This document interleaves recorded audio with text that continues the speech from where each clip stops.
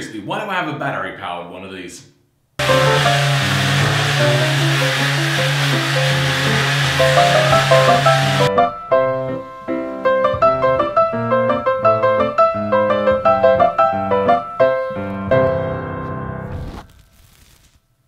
This thing is seriously weak, so for the rest of that, I'm probably just gonna plaster over it really quickly.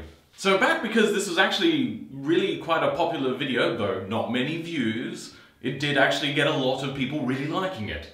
So I thought I would just do some more of these because I really do have to do a lot of this work.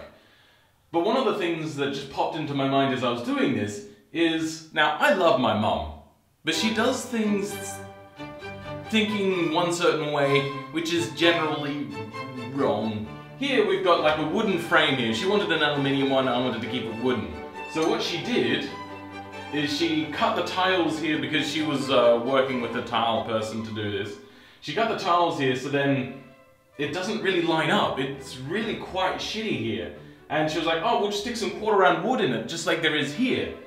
But she didn't cut it right, and then she was like, oh, well, we'll just fill it in with putty then. She's done this deliberately, so then this actually has to come out and have an aluminium frame put in. But I don't want an aluminium frame here because it's just a lot of work, because if this was just a regular brick wall with wood and plaster in here, it'd be fine. But it's not. This is concrete, so it's going to be difficult to do that. So instead, just going to have to figure out, probably going to pull out the bottom end of this frame, put in a new bit of wood here, and then put the edges back in and it should be all good. But this is not the first time she's kind of screwed me on things. She does things saying that it's for me, which is great and all, but she does it her way. And I love my mum most of the time, but oh my god. Here's another example. So this window is another example of what she did, thinking that it was the right thing to do. Originally there was a really big window in here, once again, wooden frames, old-fashioned, not very good. But every window since the house had been here for so long had been smashed by vandals because, well, it was here and why not, apparently. So I was going to get all new windows and just replace them all. It would have been a simple thing, and then just repainted it would have taken me half a day. But she ended up getting this aluminium frame. Fantastic, looks dated as balls. The other thing is, it's slightly shorter. From this side, it doesn't look so bad. But from the outside, it's another story. So from here, it doesn't look so bad. And up the top, I can kinda forgive because I can kinda make it work.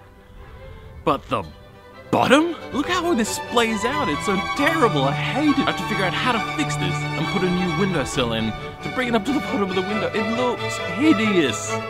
Thanks, Mom. So whilst we're waiting on that, I wanted to make a mount for this to go onto my chest, so then I could do a time-lapse of VidCon. Before we start this next segment, I just wanted to say that I'm a little on the edge because, my god, I just had a studio light, which is lighting this area here, explode. Now, I'm not talking pop, I'm talking explode, like gunshot loud. It dented the back end of the reflector bit, and it punched through the frickin' shield of it. If I was standing in front of it, god, I would have a part of that light globe inside of me. So, back to the regular programming. But the problem is I bought it on sale around Christmas time, and it's GoPro Hero Plus, which is not a model number, and I couldn't find any accessories, and I wanted to mount it on my chest. Originally I wanted it over my shoulder like a Predator. But instead I decided to go for the chest thing because that actually exists.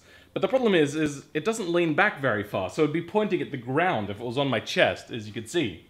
So I needed to take this off and somehow extend it out, so then it would sit kinda like that.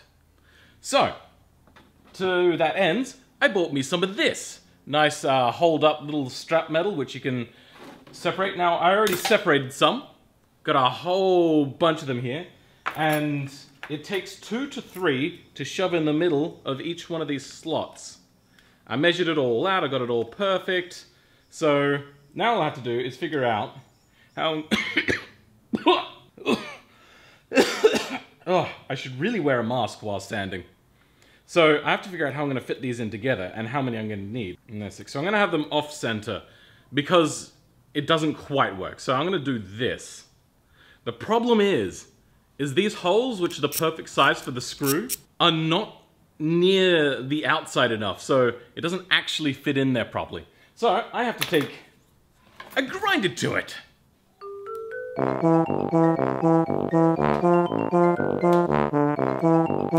Is it broken?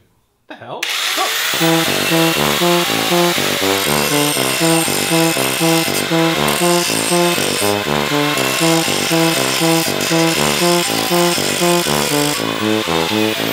It's a little bit janky, but hey, it lines up. Yeah.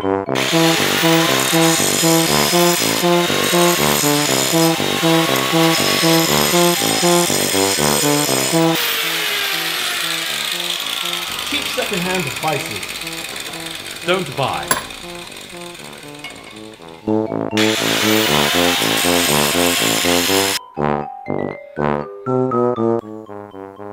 There we go! I might actually hang it upside down so then maybe it will shake less and then just flip the video in post.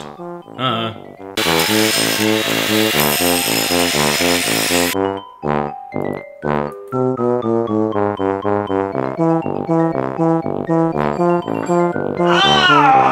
son of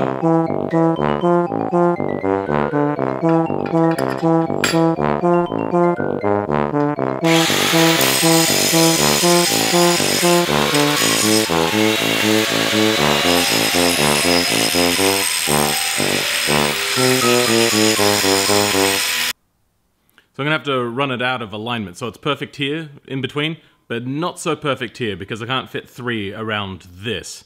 So 2 will have to do. Let's go test this out. I wonder what the audio is like on this thing. To keep, you can't hang around.